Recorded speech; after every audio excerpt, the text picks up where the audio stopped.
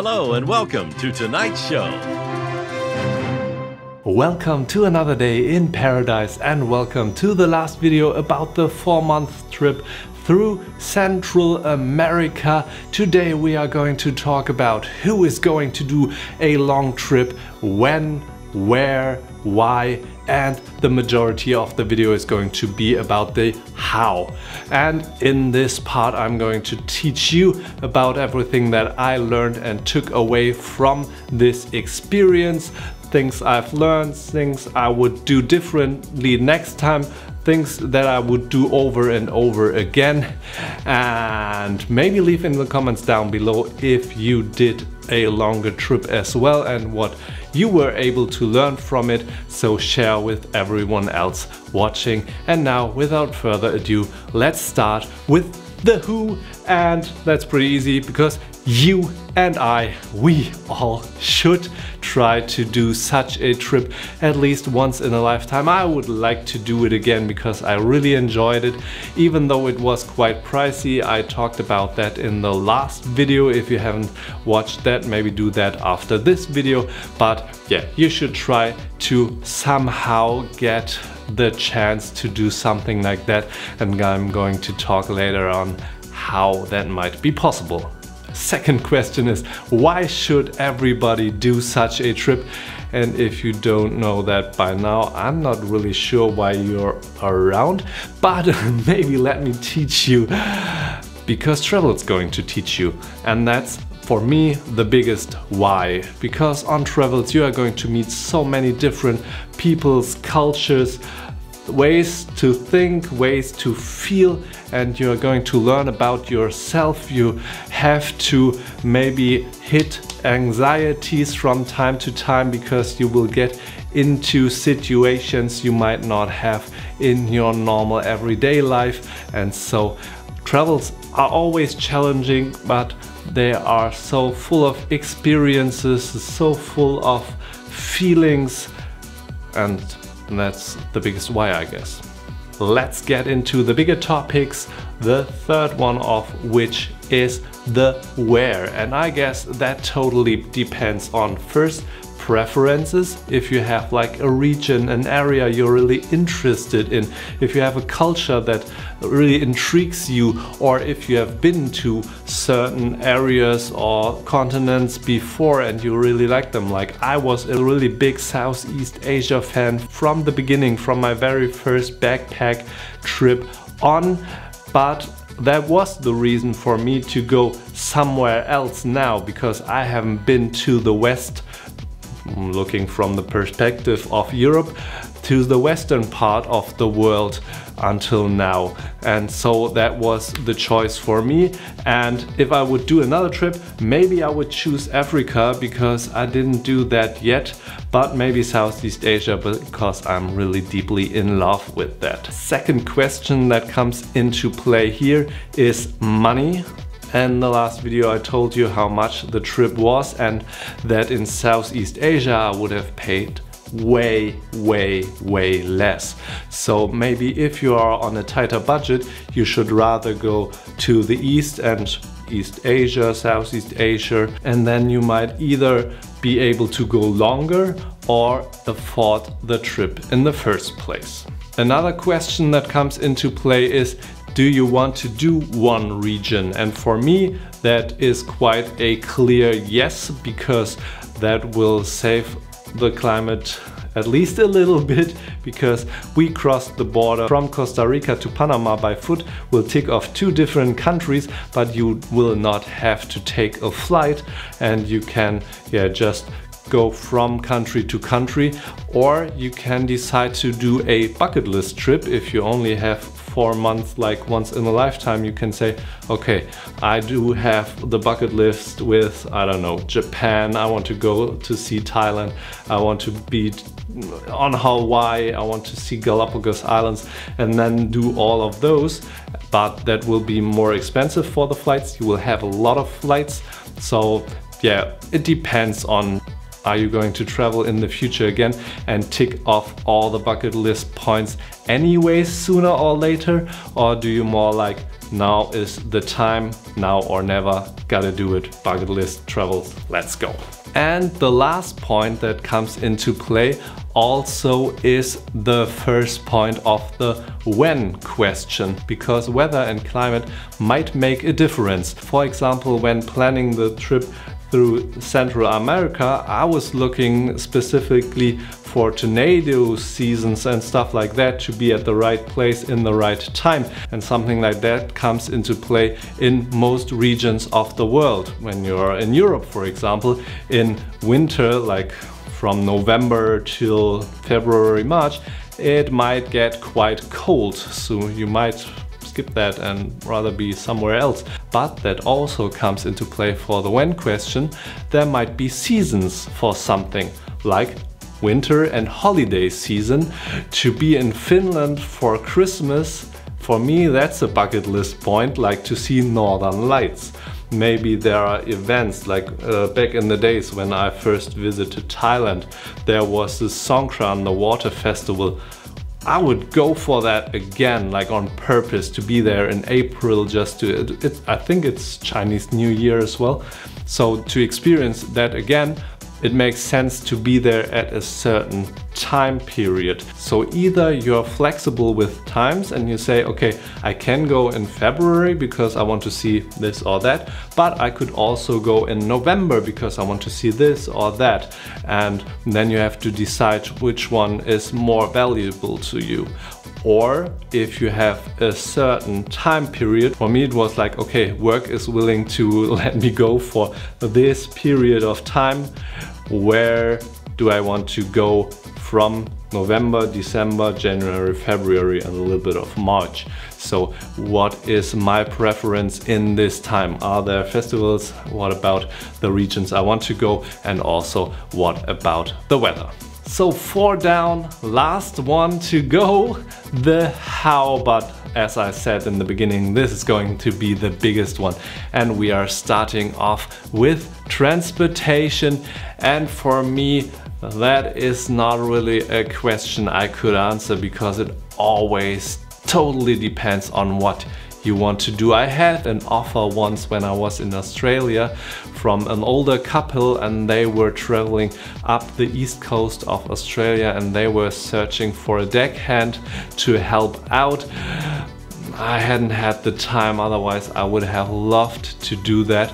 But I'm always in for adventures in Southeast Asia. I love to be around with the scooter, but for traveling from place to place, I really like buses all the time because they are cheap. You will see a bit of the surroundings of the rural areas as well maybe, and same goes for trains. Sometimes night trains might be a good option because it saves you a night. And I think the second thing that comes into play here is the time you have, because when you're traveling in the nighttime you will save some daylight and some daytime to do something else. But on the other hand, you might be pretty exhausted in the morning because you might not get the best sleep in those trains and buses, depending on the region you are in. I heard the European trains are really good. In the Thai trains I didn't found any good sleep at all, and I was waking up and I was like hammered, so that was really rough. And if you're on a tighter time schedule, flights might be a better option for you. So decide and see what your schedule has to offer. For the experience, go without flights and try everything else. That's my recommendation, if you have the time for that. Food is an obvious one for me. Always go for local food. That is part of the experience. If you're traveling, you should try what that country has to offer. You should try to get into families if you have the option to. I always had the coolest experience, like in Indonesia. I was driving around with the scooter and it was pouring rain, and so I searched shelter somewhere, and then the family invited me in and they were like, oh, it's raining, come on in. They didn't speak too much English, but it was a really cool experience. They offered food and I was trying to communicate and talk to them, and it was just a really cool vibe, an experience. I learned and saw how they lived, and that was like more that I could have learned from any book or movie or I don't know. So always try that, try to get in somewhere, and if it's just a warung, for example, which is like a street restaurant in Southeast Asia or in Indonesia, then go for that. And if you're able to get like into some family business stuff like that and they are inviting you in, always say yes, except it's a white van and they have candy, then run.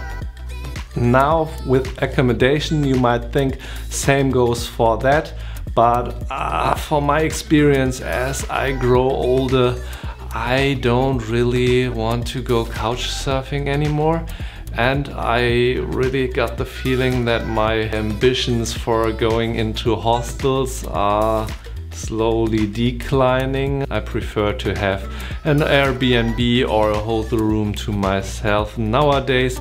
But on Airbnbs I really like when you are kind of staying with a local, and then you can talk to them and maybe ask some questions, or they will tell you. Sometimes they have good tips for what to do in the surroundings, but sometimes they are also teaching about life in the country and about culture, maybe about politics, and maybe they will invite you in for dinner. In our normal schedule, number 4 is the people. As I already said, get in touch with locals, either at your accommodation, at your restaurants, on the streets, wherever, whenever you can. Just try to have some conversations with your taxi or tuk-tuk driver. That always worth the effort, the anxiety fight or whatever holds you back, but it's always worth it. It will almost always end up with a smile and a new friend or someone you connected for a little while with. So yeah, highly recommend that.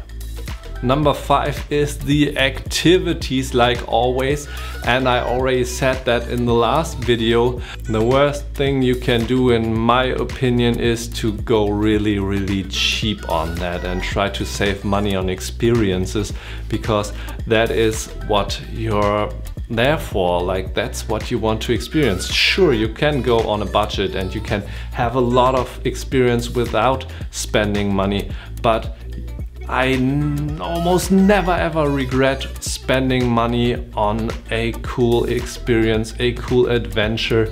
A helicopter ride on Hawaii, pretty expensive. I do not regret it at all. Same goes for dives. I spent so much money on dives on this trip, but it was totally worth it. Every single one of them. There were shitty dives in those dives, but still I would pay for them just for the chance.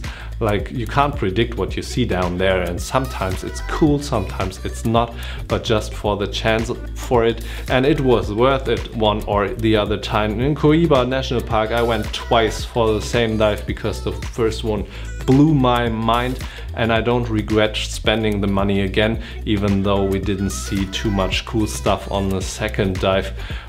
It was worth it, and those will be experiences you will carry around with you for the rest of your life, so they might worth $1 or $2.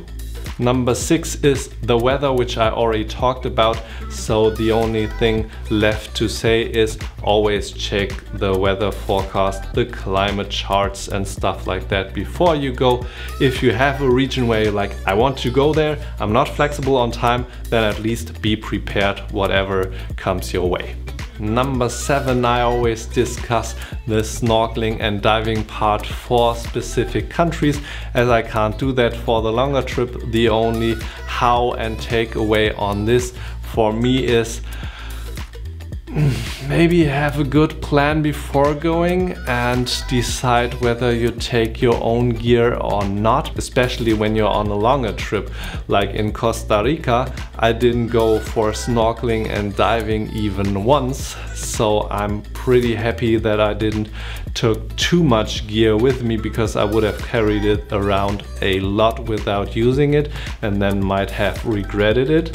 So yeah, when I go to Southeast Asia, I always pack it, because you always have like beaches and certain areas where you can have a good snorkel. So having your own gear with you and be able to jump in whenever, that's really cool. So yeah, plan ahead and plan wisely, and then decide whether to take own gear or not. When there is a good spot, in most occasions it's possible to rent something over there anyways. Now we come to the most valuable items, and wait a second. That was this one. I feel pretty old saying this, but that's a mix of a suitcase and it got wheels underneath, but it also, and that's the cool part, has straps in here.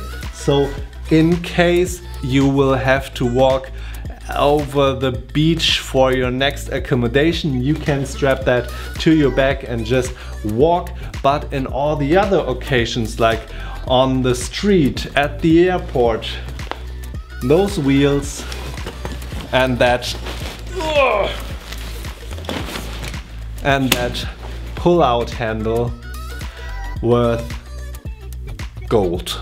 It's just perfect, it's easy, and there's a lot of space in it. If you want to know more about this, let me know in the comments below, and then I might make a special video just about this. Back in the days, I would have hated future me for having something like that, because I was like, yeah, backpack is the only way, and all the old people taking stuff like that.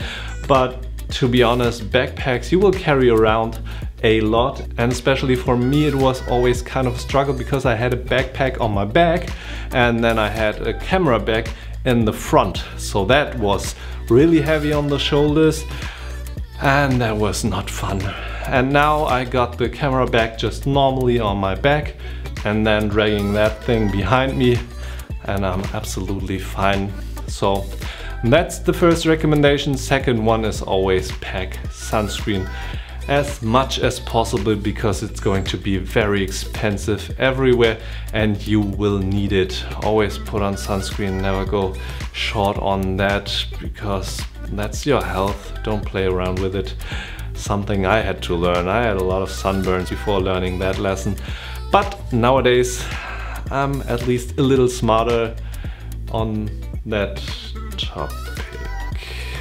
Yes, and the third one is this little guy, which is a travel adapter.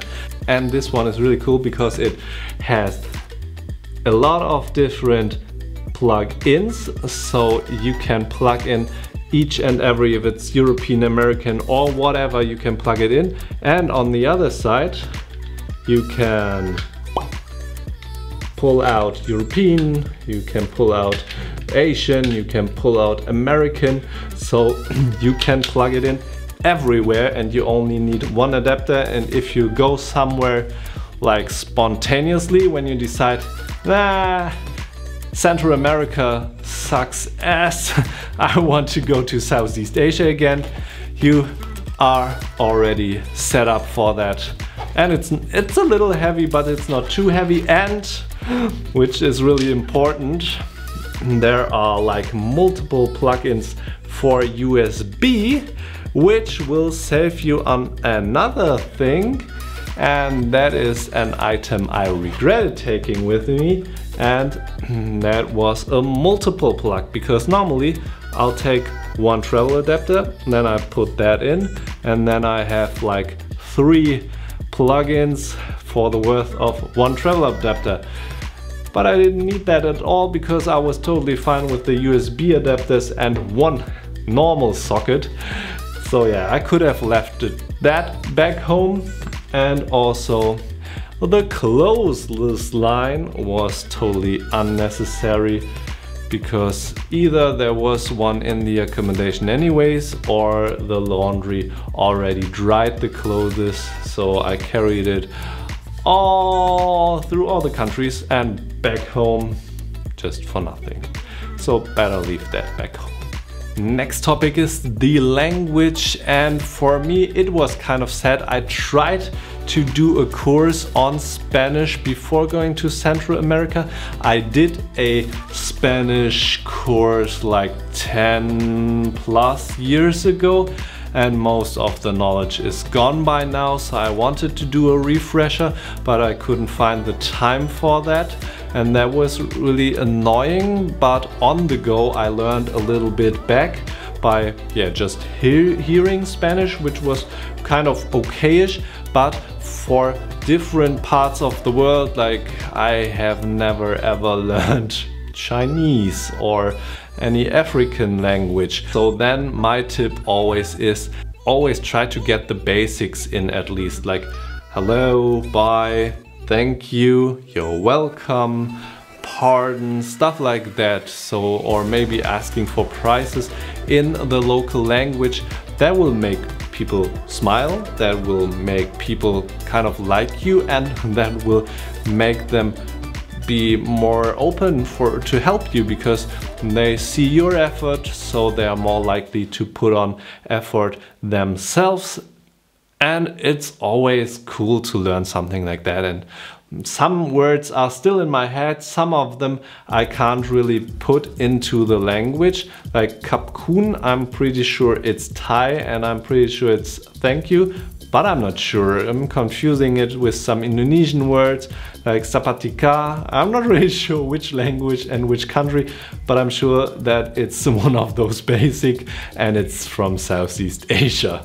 But yeah, for going there, maybe just on the go, like there are apps for everything, and there are apps for languages as well. You could translate when you're there, but if you're like already got it in your mind and then speak a little freely and openly, I think that's the best way. Who is a long trip for? And I guess it's absolutely not for everyone, because it might come the time that you miss home. It might come the time you miss your family. It might come the time you miss your friends. So in my opinion, for most people it might be better to not go on your own, but there are also people who are better off being on themselves, and they will make way more experiences when they are forced, or if they are willing to do it by themselves, and that will also give you more freedom if you're just by yourself. I guess you should ask yourself, is there a fire in me? If I am watching videos like this or travel videos, am I intrigued into going on a longer trip, or do I think, nah, I need my, I don't know, my shower, I want to poop at home, or whatever it is? Can I withstand this need or wish for a longer while? Because it might come the time. This also answers the question, who is it not for? If you're really bonded with your family and you can't imagine staying away from them for longer than 2 weeks, then maybe don't. Sometimes that might be a good learning process to do it anyways, but then maybe go for a 4 weeks trip first and see how that goes, and then you can decide if you take it a step further. Because I think it's not really cool to be on the way, to be away, and then suddenly realizing, nah, that's not for me, I'm coming back. Shit, I rented out my house, I quit my job, now I'm here and I got nothing. That doesn't feel good. So plan according to your feelings and your abilities. Guides, tours versus self-made travels. I'm always on the self-made side, but that depends on you and what you feel more comfortable with and what your skill set is. Especially for Southeast Asia, I feel really confident in being able to schedule stuff and to have a feeling on what times to schedule for what and stuff like that. For other regions, maybe not so much, and for some trips you can't even do them on yourself, and then you should do your research pretty good and then decide who to trust with your travels. For internet and phones, you basically, to my knowledge, have two options, because the third one isn't really an option. So first we get that out of the way, to use your SIM card and pay roaming prices and stuff like that. No, don't do that. Then second option is to buy a SIM card in each and every country, and that is what I did. That gets quite pricey, but for me it was quite okay. There is a third option. I didn't dive too much into it so far, but there are eSIMs. So you can keep your SIM card, but it will transform into a SIM card for the country you are in. So you're going in there, and then your provider will notice, and then you pay other prices and not the roaming prices. So decide which option is for you, deep dive into it, maybe more than me, but yeah, you can't really go wrong with buying a SIM card everywhere. It's kind of annoying, but it is an option and it works quite well. Now for the safety aspect of travels. Yes, you are not in your safe environment, you are not in your usual environment, so some situations and some places might be none of your knowledge, they might be absolutely unfamiliar, and sometimes you will not even know how to act or react in certain situations.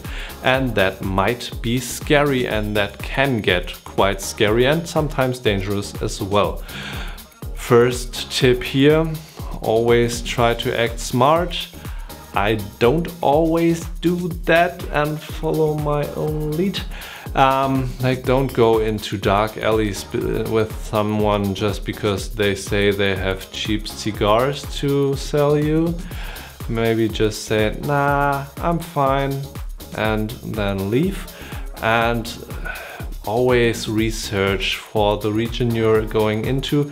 For Panama City, I heard before that there are certain areas in the city which are not too safe, so I googled them and then I tried to avoid them as good as possible.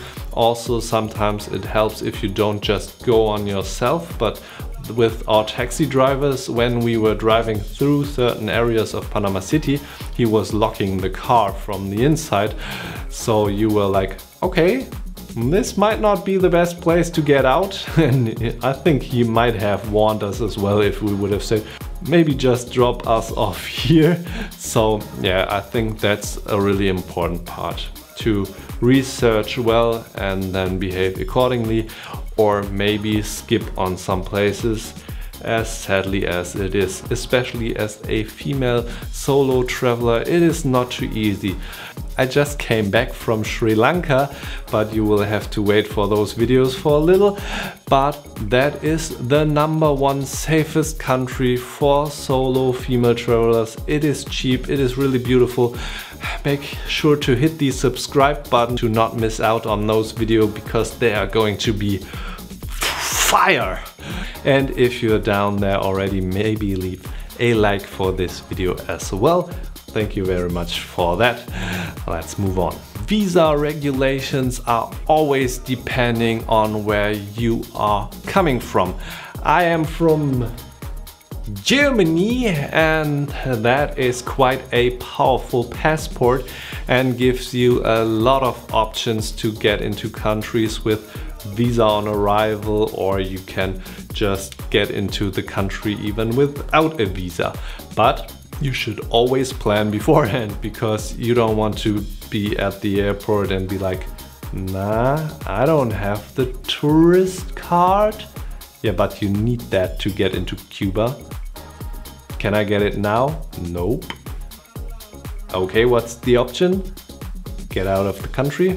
You don't want that. So better plan beforehand, and also you might need some money for that. So that makes sense sometimes, that you get some currency for the country to be able, but in most cases it's pretty easy to pay with dollars or with euros even, or just with your credit card anyway, so that's not the biggest problem in my experiences. And you should also check other regulations that might come into play especially like in times of COVID. There were a lot of regulations like PCR tests and stuff like that. And for some countries, there are some regulations that you have to follow.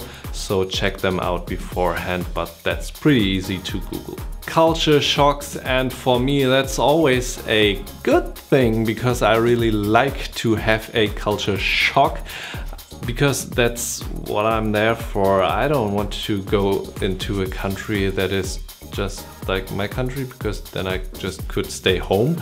So yeah, I really like that. If you're overwhelmed with that, and that happens from time to time, it can help to take a step back, maybe have an accommodation which provides everything that you need for comfort, and then you can just get back into your room and chill down and cool down, maybe for half a day, maybe for a day, and then when you're ready, you're going out again. And same goes for your individual feeling of like, I myself, I don't really like really big cities like Bangkok. First time, whoa, that was overwhelming.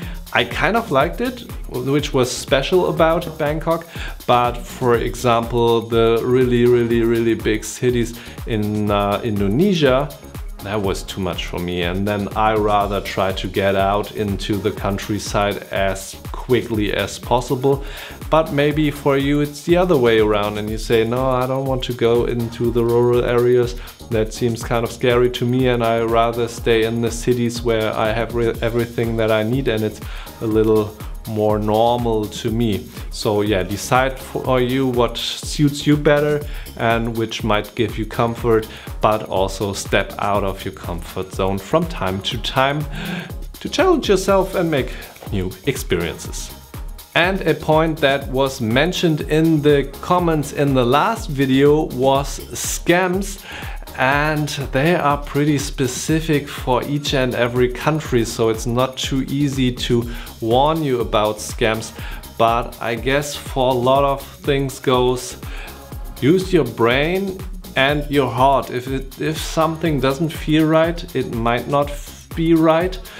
You should always have a good feeling for where your luggage is, where all your valuables are, especially like your passport, your credit card and stuff like that. If like my suitcase is gone with, I don't know, with a lot of clothes and stuff like that, that is quite bad. But if my camera bag is gone, for myself that would be ouchy, because I want to have that for the rest of my trip.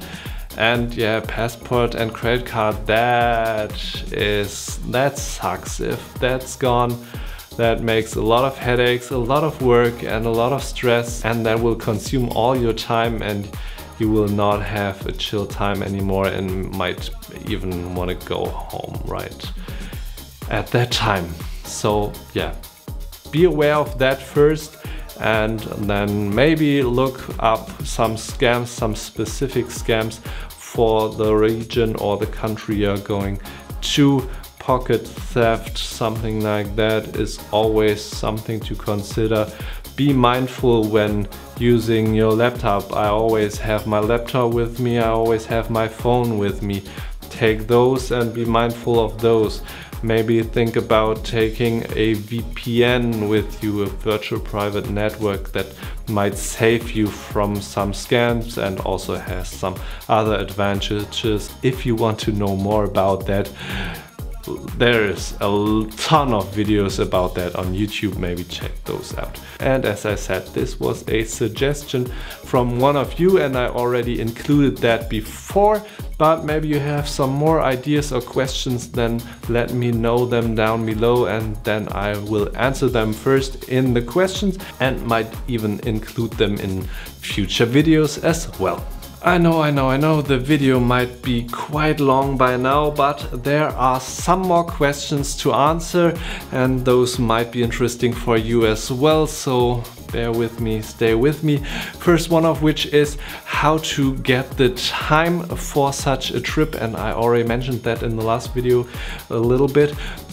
One chance is ask at your job if, like for us, there is something like sabbatical, and then you will get just a percentage of your wage for a certain amount of time, and then you will go off and don't work, but get the rest percentage in that amount of time. So you will be paid without working. So even if you are abroad, you will still get a percentage of your normal wage. That's an option.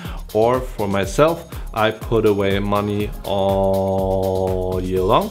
And then when I was away, I was paying everything from that money that I put aside. That is an option. And you could also try to make use of some gap times.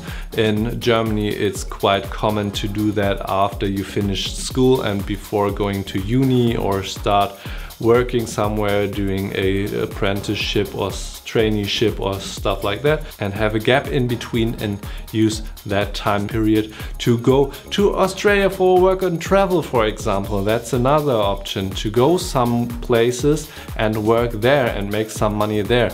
I was in Australia as well for work and travel, and was working like 2 months, getting some money, traveled for a month, and then repeat all over again. So that might be an option as well to use to get a longer trip. Or you wait for retirement and then do that, but nah.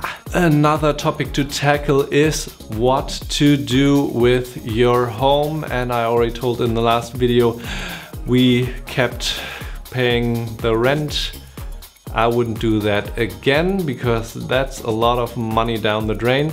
So also for this one goes, maybe if you have a gap in switching places, if you have to move out somewhere anyways, or if you have to move to another city because you have another job, but that's starting in like 3 months, and you'll be like, okay, 2 months being away, having no home, having no rent to pay, and then come back early and have 1 month maybe to search for a new place to stay, and in that time period maybe stay with parents, friends, or at a hotel in worst case, or stuff like that.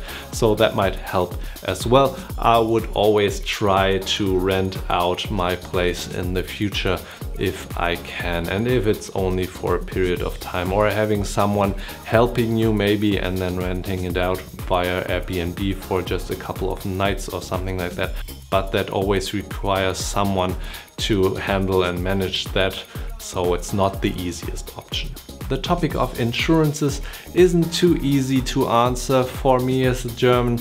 It makes sense to check your insurances beforehand, to have something for like when you're damaging a car. Most of the times when renting a car, there is an insurance included or paid extra, but if you're hurting someone with that or stuff like that, then it's good to have an insurance maybe back home. For health insurances, quite expensive sometimes, but really good, especially when, like I did, you slide into a pandemic.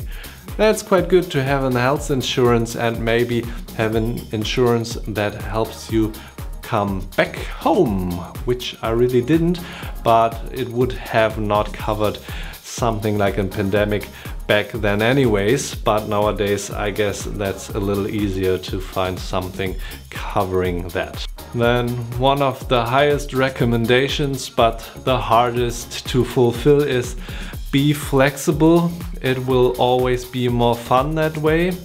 It will save you a lot of money that way, but it's not always possible. Depending on how you get your time off, you might not have too much influence on stuff like that, but be flexible on the way. Like when we traveled into a new country in Central America, most of the times, like 8 out of 10, I don't know, we didn't know when we will leave the country. That is kind of tricky sometimes, because at the border control they will ask you, when are you leaving the country? Then you're better off if you say, yeah, in 30 days or less than a month. Sometimes you have to provide a ticket, but there are ways around that to make sure that you will leave the country. But it's always a cooler and better feeling to just go with the flow. Sometimes you might want to stay at a place for a day longer. Sometimes you will recognize, this Airbnb is not as nice as I thought, and this place, the whole city, doesn't have too much to offer. I would rather to leave today than tomorrow. And if you're able to do that, that makes it that more enjoyable. And the last one for today is have a real time off. Yes, it might be nice to work now and then, or if you can do online work. Yeah, maybe I would do that as well if I could, because it could extend my stay, because I could stay longer. But to really be free and like just let your head drift off, maybe that's the better lesson to learn. If you can do a job that doesn't stuff your brain and drain your heart down, then do that. Get a couple of dollars, but on the way, maybe do a job at a farm and just do something different. For me, I have quite a demanding job, like mentally and psychologically. And so a time off really helps with that, but it only helps if you really have time off. If I would have gotten calls all the time from work, I would not have been able to just switch off and just be in the moment and to enjoy it all the way. And I guess if you do something like that, you might only do that once in a lifetime. Enjoy it as much as possible. If you can extend the stay by doing some work, do that. But if that work is getting from your experience and lower that down, nah, maybe rather don't do it. Now that sounded quite sad, but it is a good thing, because that is what such a trip can provide as well. A real time off, and just renew yourself, just gain some energy, gain a lot of knowledge, experiences. I can't stress that enough. And just an enjoyable time. And if you're going with someone, that might bond you even closer. If you are close before, even then it might be even better afterwards. So yeah, do such a trip. Now you know how. If you have more questions, like I said, leave them down below. Also subscribe to the channels for the next adventures to come, because there's one special video, and after that there is another country which is not completely new to this channel, but like that's a couple of islands, I already said that I guess in another video, which are close to Africa. And there is a whole series about that coming up, and I'm already working on them, and I really like them myself. I hope you do too. See you in those next ones. Until then, enjoy life, have a really nice planning and fire face with a lot of joy and fulfillment in planning your trip. And let me know if you've done a trip, if you're on a trip, and if you enjoy it as much as I do, and your coolest experience. Just type something into the comments. I'm always so curious to hear from you, and I really enjoy that. Enough talking. Have a good one. Until next time.